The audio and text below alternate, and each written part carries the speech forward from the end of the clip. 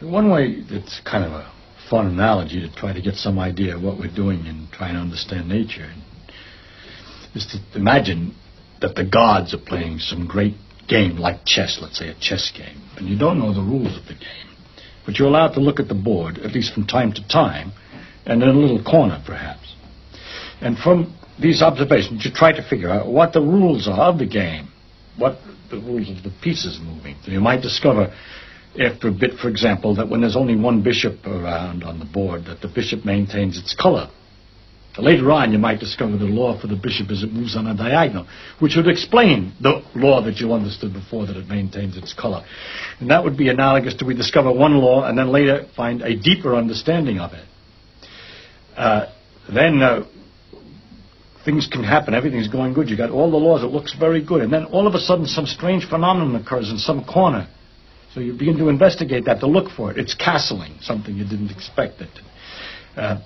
We're always, by the way, in a fundamental physics, always trying to investigate those things in which we don't understand the conclusions. We're not trying to check all the time our conclusions. After we check them enough, we're okay. The thing that doesn't fit is the thing that's the most interesting. The part that doesn't go according to what you expected. Also, we could have revolutions in physics after you've been noticed that the bishops maintain their color and they go along the diagonals and so on for such a long time, and everybody knows that that's true.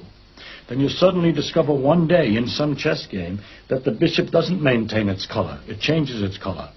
Only later do you discover a new possibility, that the bishop is captured and that a pawn went all the way down to the queen's end to produce a new bishop.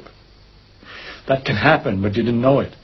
And so it's a very analogous to the way our laws are. They sometimes look positive. They keep on working, and all of a sudden some little gimmick shows that they're wrong. And then we have to investigate the conditions under which this bishop change of color happened, and so forth, and gradually learn the new rule that explains it more deeply.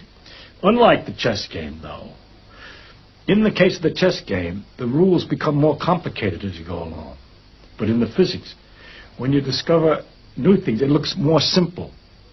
It appears on the whole to be more complicated because we learn about a greater experience. That is, we learn about more particles and new things.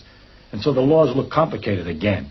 But if you realize all the time what's kind of wonderful, that as we expand our experience into wilder and wilder regions of experience, every once in a while we have these integrations in which everything is pulled together in a unification, which it turns out to be simpler than it looked before.